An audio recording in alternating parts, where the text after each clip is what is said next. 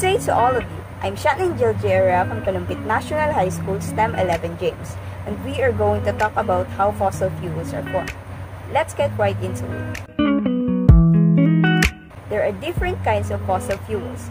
Coal, oil, and natural gas were formed as dead plants and animals decayed a million years ago. The remains of prehistoric plants and animals are buried beneath the Earth's surface, and these remains were covered by mud. The mud sediment was buried by more sediments and it started to change into rock as the temperature and pressure increases. Meaning, ang mga remains ng prehistoric plants and animals na nasa ilalim ng Earth's surface ay natabunan ng mud o lupa. At itong mud sediments ay mas lalong natabunan ng maraming sediments. Dahil doon, ito ay unti-unting nagbago at naging rock habang ang temperature at pressure ay tumataas. In that case, ang fossil fuels ay nabuo in a low-oxygen environment. Ang plant and animal remains were altered chemically by this process, at slowly ito ay naging crude oil and natural gas. Coal was formed from dead trees and other plant material, while the crude oil and gas was formed from dead marine organisms. Through the spaces of permeable rock, the oil moves upward and will be trapped if it reaches impermeable rock.